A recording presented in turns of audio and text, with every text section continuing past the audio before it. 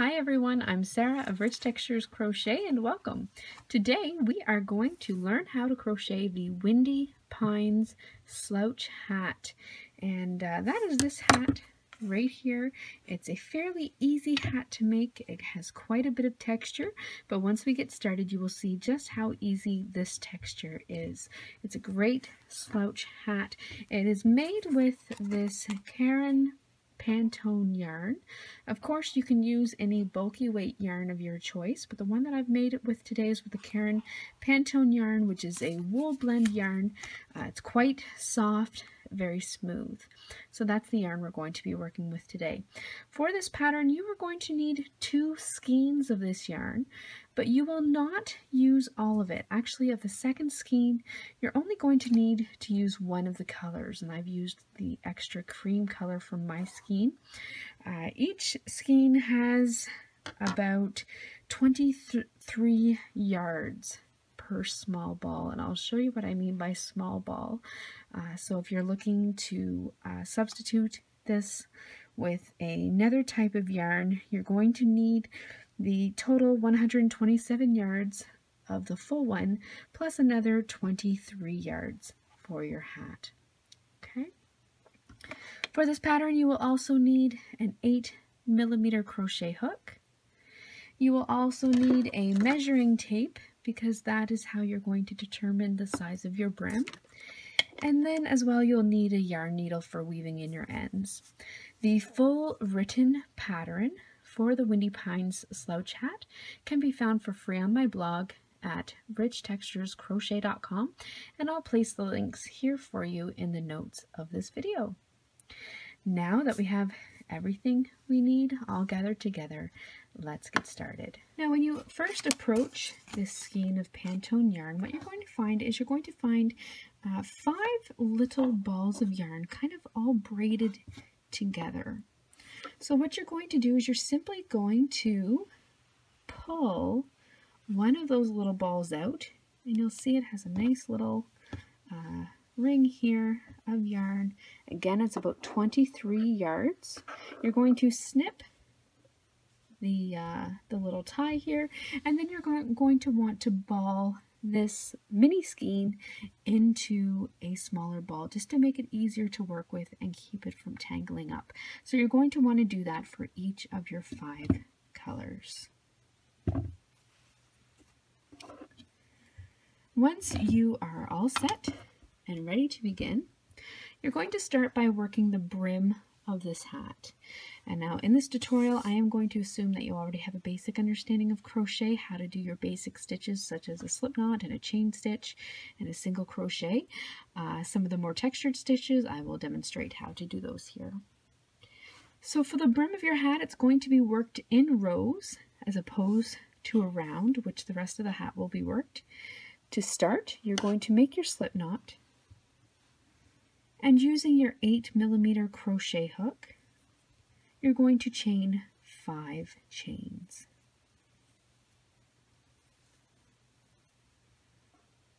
That is how you start.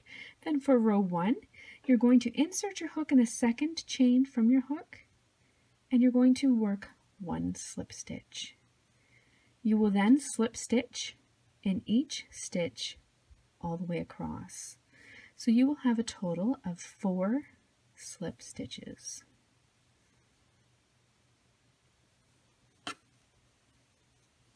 That is row 1. For row 2, you're going to turn and chain 1, or chain 1 and turn. And now you are going to proceed by working in the back loop only. The back loop only can be found by when you look at the top of your work, you see these V stitches here. I'm just going to pull up my hook so I can show them to you better. You have these V stitches when you're looking at the top of your work right here. Normally when you work a stitch, you're going to insert your hook under both of those strands in the top V. To work in the back loop only, you are only going to be working in the loop that is farthest away from you. So that is going to be this strand right back there. So I'm going to insert my hook under that back loop only, and I'm going to work a slip stitch. You will repeat for each stitch across. So working in the back loop only, you will have again a total of 4 slip stitches.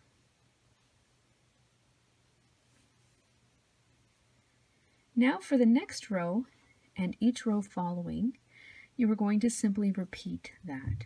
Chain 1, turn your work, working in the back loop only, slip stitch in each stitch all the way across.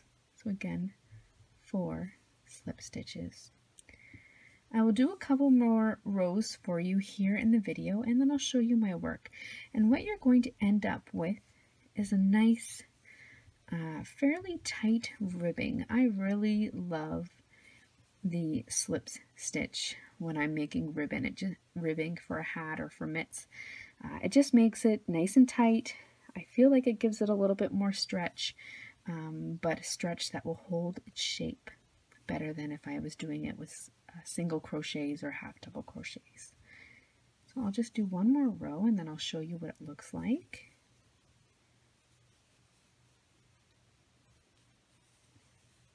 Just like that. So if you take a look, you can kind of pull it apart. You have your stretch here. You can see the ribbing is starting to form. You'll have this raised texture in rows, and this is going to form the brim of your hat. So you are going to repeat that row until your work from the beginning measures approximately 18 inches. Or if you want your hat to be a little bit larger or smaller, you're going to work your ribbing until it's the size that you desire. For the hat and the pattern that I'm working now, I've worked it to about 18 inches. Complete that and then meet me back here and I'll show you how to join. Okay, so this is the ribbing on my hat. You can see it has quite a bit of stretch. It's quite nice, but it's going to hold its shape partly because of the blend of the yarn that you have here, and then as well I feel that slip stitch knitting, crochet just makes it a little bit snugger. Once you have your 18 inches, you're going to fold the brim of your hat in half. Make sure that it is not twisted. You want your pieces to be length flat against one another. You're then going to take the two ends and you're going to work a slip stitch across, working through both thicknesses. And you're going to pick up the material in the back loop on each side. So this is my working one over here. Just going to put my yarn on the right side. Make sure my brim is not twisted. And working through both thicknesses, work a slip stitch in each stitch all the way across in the back loop only. So this is my back loop on the front piece. I will pick up the back loop on the other side and complete my slip stitch. I'm going to do that all the way across, so there's a total of 4 stitches. There's one, I'll do the same right here.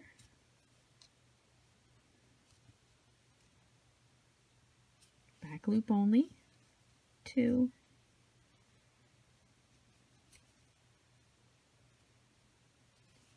3, and one more, and I can see my stitches were a little bit tight here. You will find with this yarn that it does like to split, unfortunately, but once you get used to it splitting and working with it so that it doesn't split, it is a lovely yarn to work with. So again, my back loop and join. So once you have your 4 slip stitches, you will see that your pieces are securely joined. You're going to leave your yarn attached, do not fasten off. Turn it right side out so that the right side is now facing you. Your seam should be on the inside, and you're going to chain 1. Now we are going to begin working in rounds, and we're going to work around the brim of the long edge of the brim of our hat.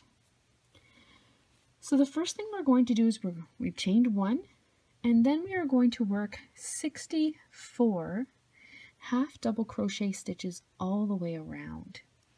Now, because there are no holes or no stitches really to insert your hook in, you're just going to kind of make it up. If it helps, you can mark the halfway point, and then you know that you want to have 32 stitches on either side of that halfway point. It might help to keep your stitches even. But you're simply going to work 64 half double crochet stitches all the way around. When I'm working into the brims of my hat, because I like to have it a little bit tight and I don't want to have any gaps, I usually like to put my hook down a couple of strands, more into about a third of the way down my brim or a quarter of the way down, and work my stitch there so that I don't have any gaps or openings. So work 64 half double crochet stitches all the way around. When you come back to your first stitch, you are going to join in the top of that stitch with a slip stitch. Okay, so once you have your 64 half double crochets worked all the way around, you are going to join with a slip stitch in that first half double crochet stitch. Now for round 2, we are not going to turn. You're always going to be working in the same direction, so do not turn at the end of your rounds. For round 2, you're going to chain 1, and we are now going to half double crochet in the third loop in each stitch all the way around. So the third loop is a little bit different from working in the back loop. The third loop can be found on your half double crochet stitches by pulling your work forward. So the third loop is actually in the back of your stitch.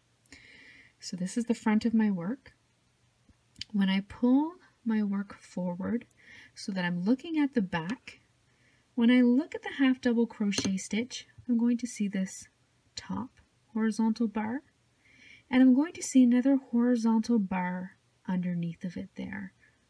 Okay, this horizontal bar that runs underneath the top one, that is your third loop. And each stitch, each half double crochet stitch, will have a third loop. So you've chained 1, you're looking at the back of your loop, you see this second horizontal bar. You're going to work 1 half double crochet stitch in it. So yarn over, insert your hook under that third loop only, and then complete your stitch. And you're going to repeat that all the way around. So yarn over, half double crochet under that third loop, continue all the way around. And what you're going to see is that is going to push the tops of your stitches forward to kind of give it a little bit of a knit look. So you'll have a ridge down the front or around the front of your hat. So working the third loop all the way around.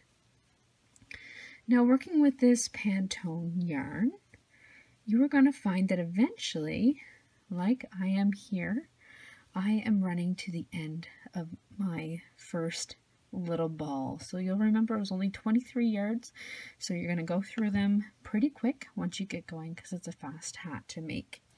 So right now I'm going to show you how I like to join the new ball or new color, and this is what you can do for any project anytime where you are trying to join a new ball of yarn or a new color.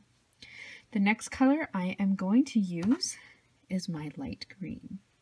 So I have it on here ready.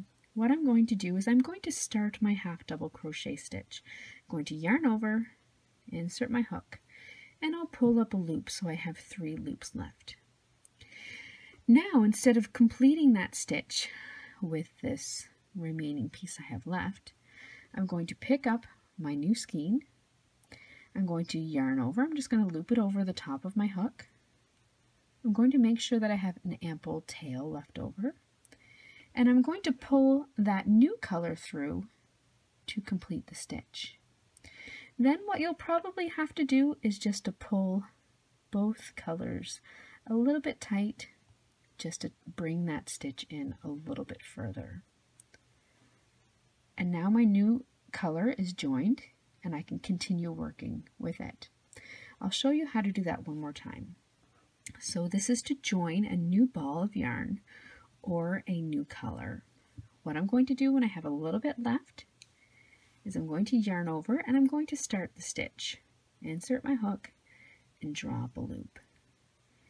Now instead of finishing with this little bit that I have left, I'm going to pick up my new color, I'm going to yarn over, and I'm going to draw that new color through to complete my stitch. This way, in your work, you will not have any knots. You'll just have a flawless, smooth transition into your next color. Pull those two a little bit tight to bring your stitch in a little bit more. And then you're all set to go with the new color. So then I'm just going to continue on working in my third loop. Yarn over, insert my hook. Now I also like to work over top of those colors a little bit, the two short ends, just to kind of keep them in so I don't have to weave them in later. But I'm still only working in that third loop.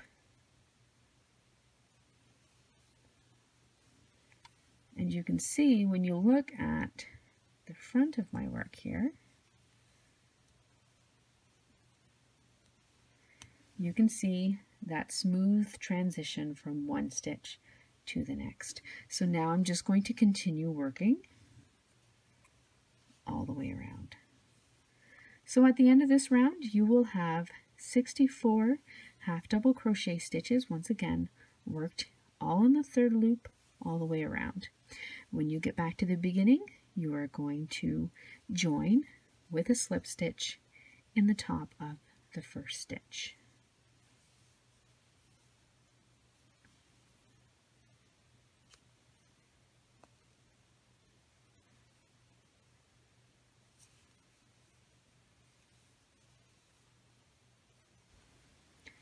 Okay, so I'm just completing my last half double crochet in the third loop for round 2.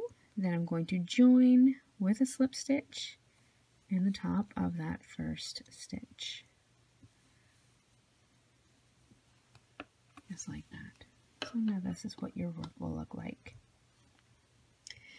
For round 3, you're going to chain 1. Again, do not turn your work. You're going to chain 1, and now we're going to start working some of that texture there that you saw on the hat.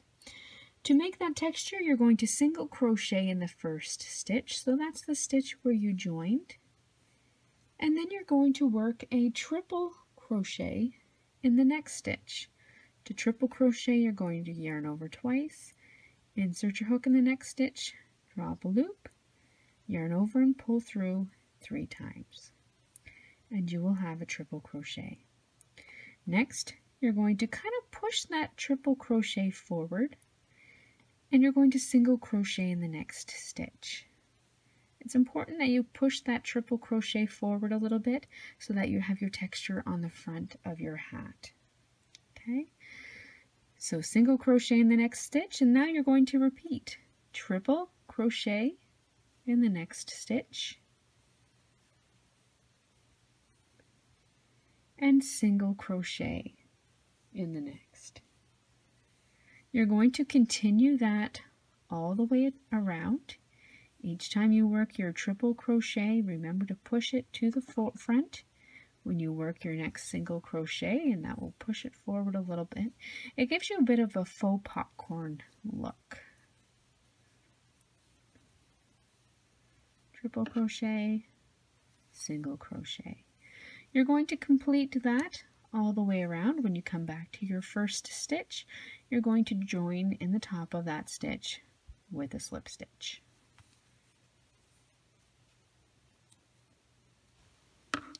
Your final stitch in round 3 is going to be a triple crochet stitch, and then you're going to join with a slip stitch in the top of your first single crochet stitch. And you should see all the way around you have your nice triple stitches. They're coming out there with some great texture. Just push them forward if they seem to be hesitant. Now for round 4, you're going to chain 1, again, do not turn, And you're going to work a half double crochet in each stitch all the way around. So starting with your first joining stitch, work a half double crochet in the top of each triple and each single crochet stitch all the way around. Again, you will have 64 half double crochet stitches. When you come back to your first stitch, you're going to join in the top with a slip stitch. At the end of round 4, you're going to join in the top with a slip stitch, and you'll be ready to begin round 5.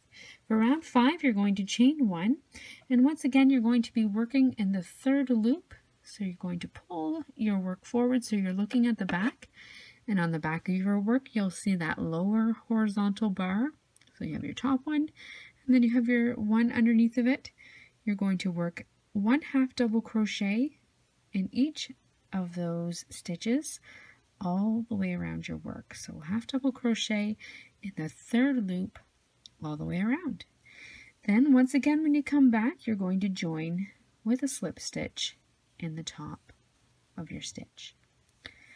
Now for the rest of your hat, once you have completed round 5, these half double crochets in the third loop, for the rest of your hat you are simply going to repeat rounds 3 through to 5. So after this round 5, round 3 was your triple crochet, single crochet pattern all the way around. Then you're going to repeat round 4, which is your half double crochet in the top of each stitch. And then you'll repeat your round 5, which is the half double crochet in the third loop all the way around. So you are going to repeat that round 3 through to 5 for a total of 3 times more. So this will be rounds 6 through to 14. Once you have completed round 14, you will be all set to begin your decrease rounds, and I'll show you how to do that in just a moment. Okay, so now I've repeated rounds 3 to 5 3 more times. So this is what my work looks like. This is the bottom of my hat, and then I have up to here, and you can see I've joined already my dark color. I used both of the small balls to fill in the lighter color, and then I'm now starting my darkest here.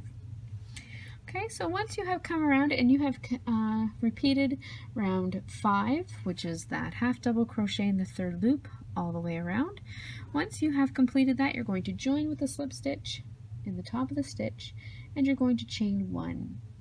The decrease rounds are worked all in single crochet stitches and single crochet 2 together stitches. So for round 15, you're going to single crochet in each of the next 2 stitches, or 6 stitches, and then you're going to single crochet 2 together, and you're going to repeat that all the way around your hat. So first you're going to single crochet in each of the first 6 stitches. 4, 5, and 6. Then you will single crochet 2 stitches together. To single crochet 2 stitches together, you're going to insert your hook in the first stitch and drop a loop. You will then insert your hook in the next stitch and drop another loop. You will have 3 loops on your hook. You're going to yarn over and pull through all 3 loops on your hook. This is going to decrease your stitches. You had 2, and you've basically turned it into 1 stitch. Okay, that is your single crochet 2 together. You're then going to repeat 6 single crochet stitches, 2, 3, 4, 5, and 6, and single crochet 2 stitches together. Insert your hook in the next stitch and drop a loop. Insert your hook in the next stitch and drop another loop. Yarn over and pull through all 3 loops. And then once again, repeat 1 single crochet in each of the next 6 stitches, and single crochet 2 together. So you're going to repeat that all the way around. When you come back to the beginning, you will join with a slip stitch in that first stitch. For round 16, you're going to chain 1, and you're now going to single crochet in each of the first 5 stitches.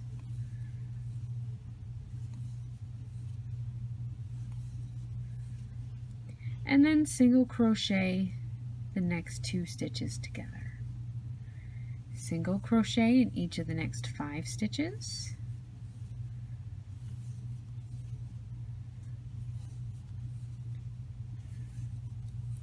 And single crochet 2 stitches together. Once again, repeat that all the way around till you come to the beginning and join with a slip stitch in the top. Now for round 17, you're going to chain 1. You're going to single crochet in each of the next 4 stitches.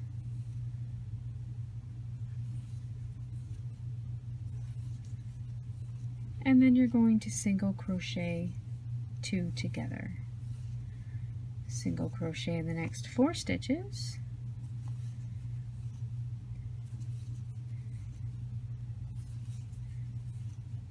And single crochet the next 2 together. Repeat that all the way around and then join with a slip stitch in the top of your first stitch. For round 18, you're going to chain 1, and by now you'll probably have noticed a pattern. You're going to single crochet in each of the next 3 stitches.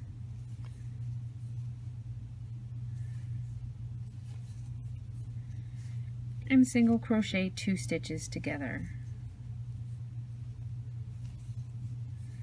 Single crochet in each of the next 3 stitches. And single crochet 2 stitches together. Repeat that all the way around, and then you will join with a slip stitch in that first stitch. Now for round 19, you've probably guessed it, you're going to single crochet in each of the next 2 stitches and then single crochet 2 together. Single crochet in the next 2 stitches and single crochet 2 together. Once again, repeat that all the way around and join with a slip stitch in your first stitch. For round 20, you're going to single crochet in the next stitch and then single crochet 2 together. Single crochet in the next stitch and then single crochet 2 stitches together. Once again, continue that all the way around and then join with a slip stitch in your first stitch.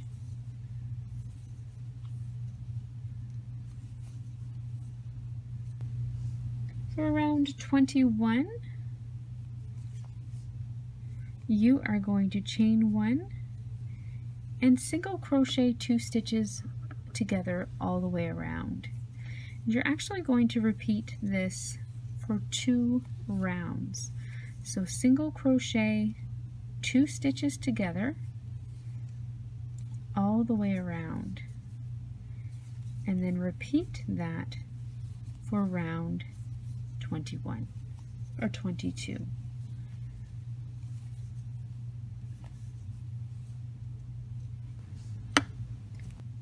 Once you finish that round 22, so 21 and 22, you've single crocheted 2 stitches together all the way around. Once you have done that, you'll have 4 stitches in that final round. You're going to join with your slip stitch in the first stitch, and you're going to fasten off, leaving a long end. Okay, so I've just left a little bit of a tail. Now, what I am going to do, once I find my yarn needle here, is you have a long tail and you have the top of your hat, which will look something like this. You're going to thread your long end through your yarn needle, And now you're going to sew the top of your hat closed. Before I sew the top of my hat closed, I like to just turn it inside out. Because that way if there is any seam, the seam will turn up on the wrong end. So I'm just pulling my yarn through here. Now what I'm going to do is I'm simply going to weave my yarn in and out all the way around that top round of stitches. So I'm just weaving it in and out all the way around. Once you have woven all the way around, I just pull it closed, just like that. So now the top is closed. I'm then going to just work a little bit of a knot because I want the top of my hat to be fairly secure. And this yarn, again, is quite slippery. So I found that I did have to have a good solid knot there, just a small one, up at the top of my hat to keep the yarn from pulling out. Once I've made my knot and I know that the top is secure, I finally just wove the rest of my end in through some of the stitches just to kind of nicely tuck it in.